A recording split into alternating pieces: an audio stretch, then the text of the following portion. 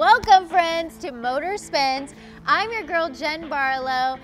This is a 2021 Porsche 911 Carrera 4S. So what you'll see in the front is some styling things. The first thing you're gonna see is some big old bug eyes. Oh yeah, you've got 4 distinct portions there shooting out light, kind of a stacked design. So you see a little hints of old retro Porsches from the past. Another place you'll see that is in the front. It goes around, and in the last iteration this was rounded. Now it's a throwback, my friends. It's a retro party. It has been squared off again. Also like this scoop in the hood as well. This is also a throwback to earlier models. So let's pop the hood and talk about that performance. Here we go. What's under the hood? A whole lot of nothing. We've got the engine in the rear, so all you're gonna get up here is some grocery space, my friends. This is not gonna do a whole lot. This is kind of like one of those soaking tubs. Basically fits one Jenn, not very comfortably. So 20-inch wheels in the front, 21 in the back. These are the RS Spider. They look so nice, very spiderweb-esque. Fully ventilated 2-piece rotors as well, helping dissipate some of that heat. In terms of the side mirrors, this is where they put their turn signals. But again, Porsche has decided to put it up there in the reflector, so it's just a nice little streak of black, looking cool, looking fresh. Also, one of the parts that I love is the tail light bar that goes all the way across. This is all the rage in the automotive world right now. The other thing that's really interesting, we talk about lights, this third brake light here, this is actually your third brake light, which is rare to see in a vertical form. I do want to point out the oval exhaust. We do have the sport exhaust. We know that because it's oval. This is something so simple and so minor, but for some reason I absolutely love it. Okay, popping the hood, or shall I say lid? I don't know what this is, but here's the thing. We're working with a twin turbocharged 3-cylinder inline 6. It's been bumped up, it's been redesigned a little bit, but one thing you're getting more of, horsepower, 443 horsepower. That is up from previous years, previous models. You also have 390 pound-feet of torque.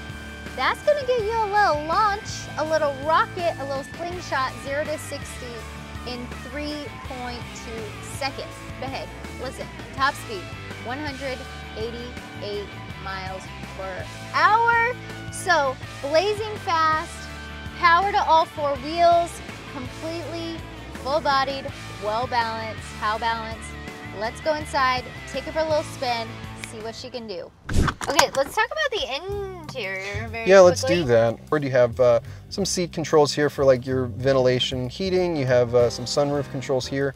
Of course, got the glorious manual gearbox because that is a big special feature of this one in particular. Obviously, Porsche is very big on optioning whatever you really want, and so this has the full leather everything. Essentially, it gives you upper layer leather that's stitched, mid-tier and lower tier.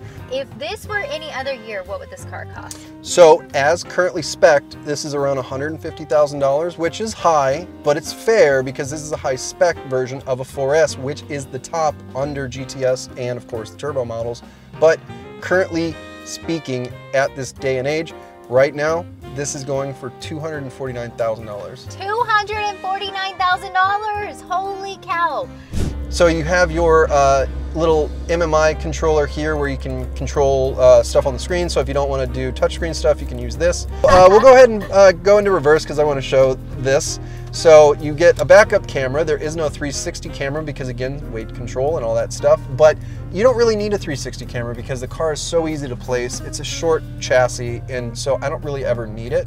Okay, well, let's call 911 and go for a little test drive. Let's do it. Trying to keep the camera steady. Oh, it's a wild one.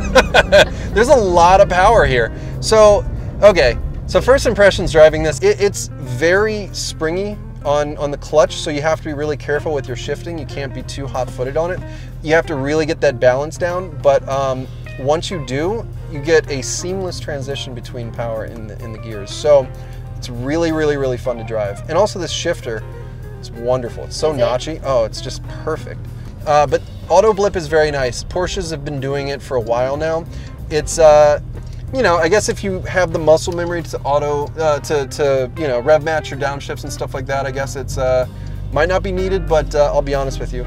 If you're looking to improve your performance, auto blip is a great addition because it gives you that perfect blip into the rev range from downshifting, and yeah. I like on this that there is a service setting. You can see, I mean, obviously this is a brand new car, but you can see how and where it's been serviced automatically programmed into the car. That's cool. I mean, that's a pretty cool thing to have, especially for resale, to know what the previous owners took, where they took it, what they did to the car, so that way they're not lying to you. And this is electronic steering, and I'm used to hydraulic. Perfect steering. It's perfectly weighted. It's just lovely. Like, this experience has just been such a good day. Yeah, a lot of the features on this are electrical now, not mechanically. Like the doors even, they're not mechanical open, they're electrical open. Yep. So, a lot of upgrades, we love it. 10 out of 10. 10 out of 10.